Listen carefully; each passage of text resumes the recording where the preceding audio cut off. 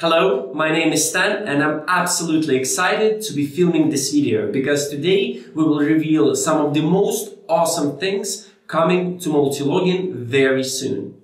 Now, it has to do with browser automation. Now, currently all browser automation inside the browser profiles can only be performed using Selenium framework. And Selenium framework is what it is. It's a framework, which basically means that you need to either know code or hire an external programmer if you need to do any automation inside the browser. And don't get me wrong, Selenium is an excellent framework. However, it does lack few very nice features which can be useful to creating automation scripts. For example, real mouse movement or element recognition by image.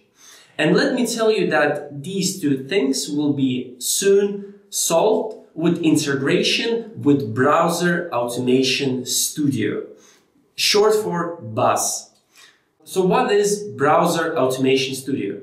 Essentially, it's a software that is designed for you to build your automation scripts without knowing any code. It's essentially a browser automation constructor where you specifically points out which actions you want the browser to perform, then you can save it as a project, and at any point you can edit it or change it to suit your needs. So without much talk, how about if I launch Browser Automation Studio on my computer and we will see what this software is exactly.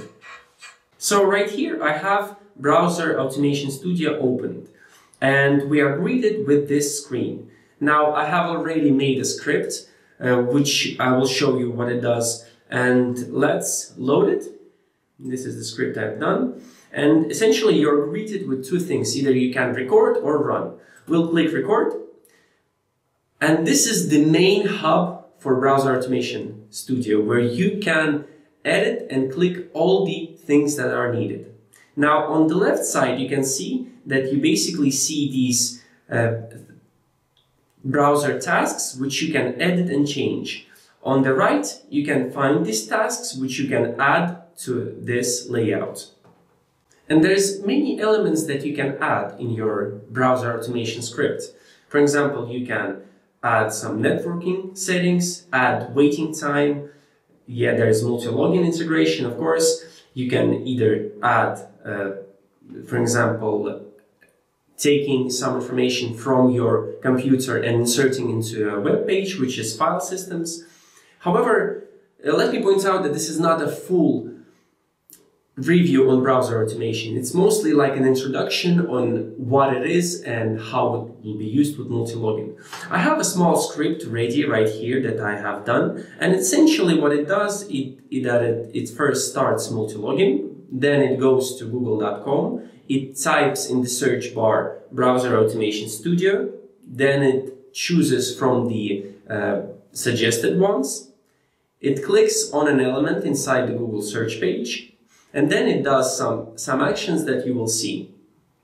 And we can even replay this by clicking the play button. So we can see that it shows us what the script does exactly. It goes to Google, it searches for browser automation, then it goes to the browser automation website and tries to download. And you may already see one of the most awesome things here is the real mouse movement. Okay, so we have the small script ready right here with all these awesome features.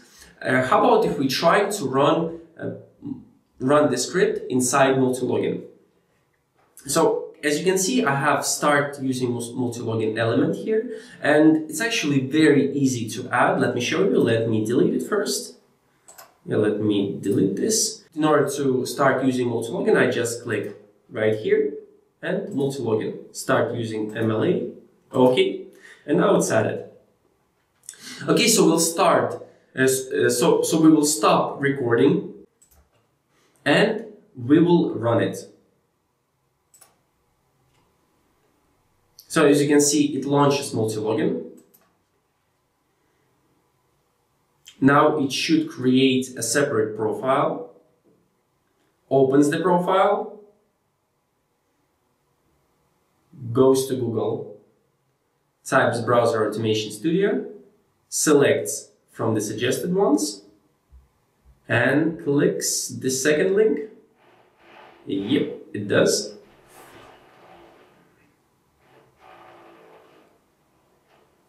Clicks download and tries to download. So excited, because when I see this, it's absolutely amazing. It's like magic. And the best part is that you can edit it, create these browser tasks, browser automation tasks without knowing any code. Plus, it gives additional awesome features which can be useful with creation of different automation scripts. So currently, as you may have noticed in the video in this example, is that mouse movement was not shown inside the Multilogin browser window, and that is essentially because the integration is currently being developed. This is a very raw version, and what I would like to say is that if you're interested in trying it out, I would suggest that you go to our Telegram channel and subscribing there for more news. However, if you're watching this video in the future, just check the links below to find out more. Thanks very much for watching. I hope you're excited as I am. Bye bye.